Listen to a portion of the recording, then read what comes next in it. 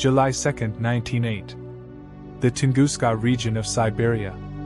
The weather was normal. At 7:17 a.m. a strange light appeared in the sky. The local people said they saw a bright fireball moving silently. It was as if something not of this world was gliding through the sky. Then, everything happened in an instant. The sky exploded like a giant bomb. The shockwave that formed in seconds was felt hundreds of kilometers away.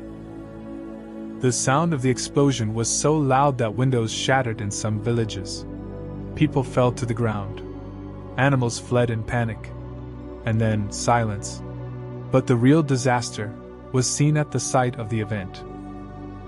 An area of approximately 2,150 square kilometers had been leveled. 80 million trees had been flattened. It was as if a giant hand had flattened the forest.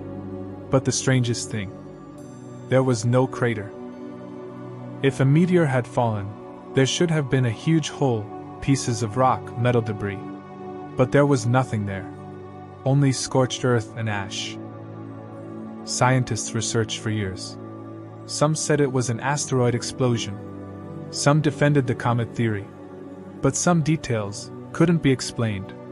The trees in the area looked almost identical to the images after the nuclear explosion in Hiroshima. In fact, the shockwave pattern looked more like an airburst. In the 1950s, a theory emerged. This could be a UFO that hit Earth, because almost no material traces, no metal fragments were found. Only microscopic glass particles, surfaces melted by extreme heat, and a sequence of events that still remains unsolved.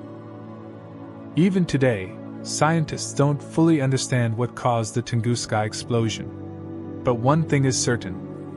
If this explosion had occurred over a city, hundreds of thousands of people would have been wiped out in seconds. And the question still hangs in the air. Was this just a natural event? Or did something destroyed itself before hitting Earth?